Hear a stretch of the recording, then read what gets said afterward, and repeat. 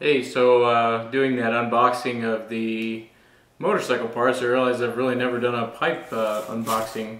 So I got an exciting package here. I'll just go ahead and open it and not tell you who it's from. Got lucky with this one. But yeah, I don't know why I've never done a pipe unboxing. Mainly because the boxes never really make it through my front door without being open. I'll kind of take all this stuff out here and then show you what it is. Most of you'll know the second you see the box.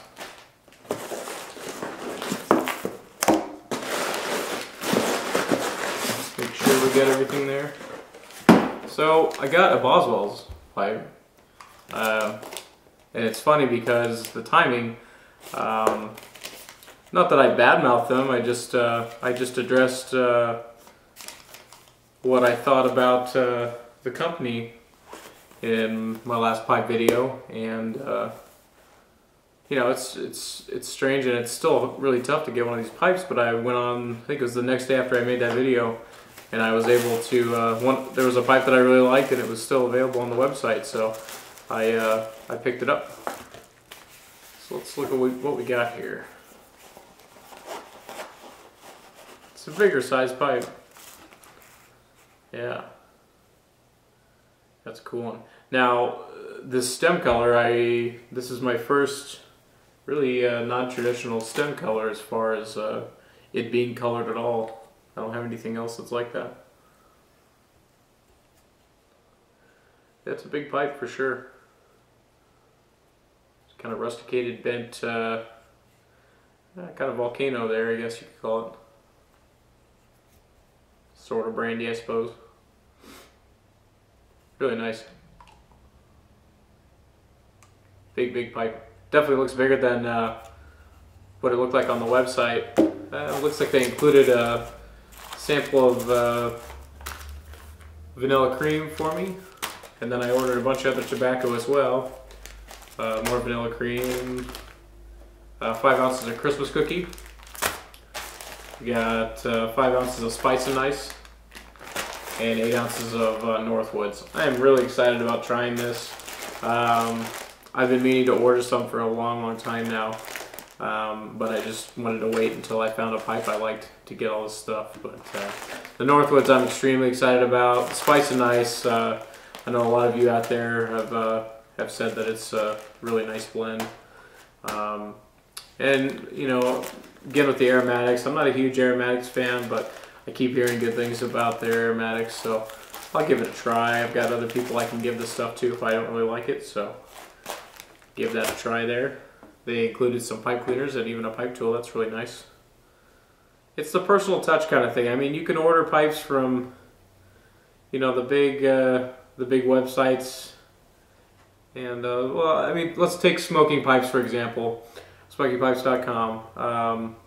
You can order really nice. I ordered an Ashton recently from them, and I received a complimentary pack of tobacco with it. That's a nice thing to do. But I order from, you know, bigger name online vendors, and you get what you pay for. They don't really. It's not that they don't appreciate your business, but you definitely don't get extras as long. You know, pipe tool, pipe cleaners. That's kind of gone from the equation. So, granted, you're not buying a custom handmade pipe of theirs, but this is a really nice way of doing this. Their own boxes, everything like that. It's really nice. Got like a description on the back. It's really cool. So yeah, look for me to be smoking this pipe in a video here. I'm gonna go grab some of my new pipes that I've purchased in the last week or two here and show you those as well. 1 second here. Alright, so you can see here we've got more pipes.